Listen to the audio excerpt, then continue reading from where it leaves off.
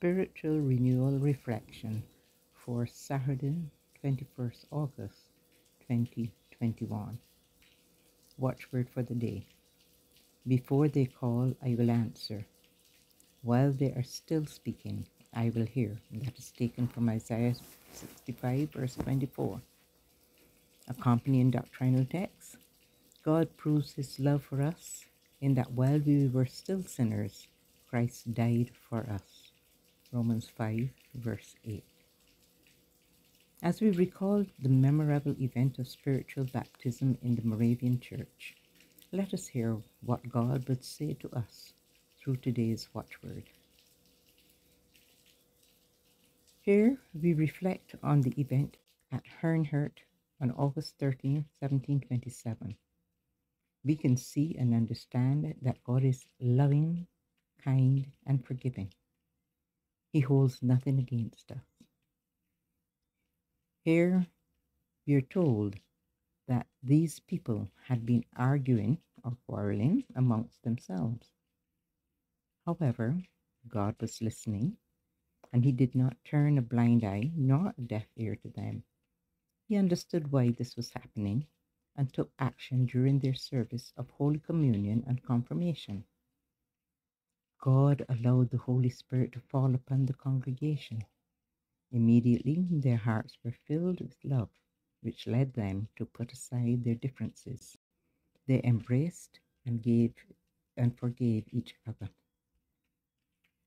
Here we are also seeing that God will use any opportunity or any situation to bring out the good in what is happening. Our watchword for today tells us that God, our Heavenly Father, is always in tune with what is happening in our lives and will take that appropriate action. He loves and understands his people. Even while we're thinking or plotting, God is already taking action. This may surprise us, but remember, he has a plan for our lives, and that plan must work. He loves us. His love is unconditional. That is why we must put all our trust in our loving, caring God. He knows how, when, and where, why things happen. Even this pandemic that is happening now. He alone knows why and when it will finish. He alone is able and will take care of us and the pandemic. He will use this opportunity to make things the way he wants them, and he will bring us through it as we could never imagine. He's listening, he knows, he understands. He is always there, watching over us and waiting for us. He uses the opportunities that come as they come to make things happen the way he wants them. Let us pray. Almighty and most gracious God, we come before you giving thanks and praise for your loving kindness and mercy.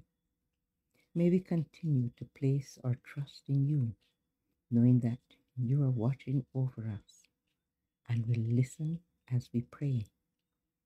You have given your Son, Jesus Christ, to die for us, even though we are sinners.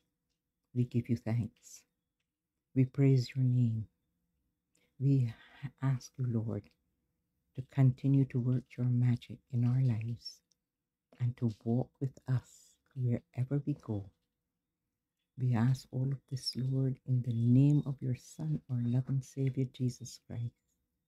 Amen.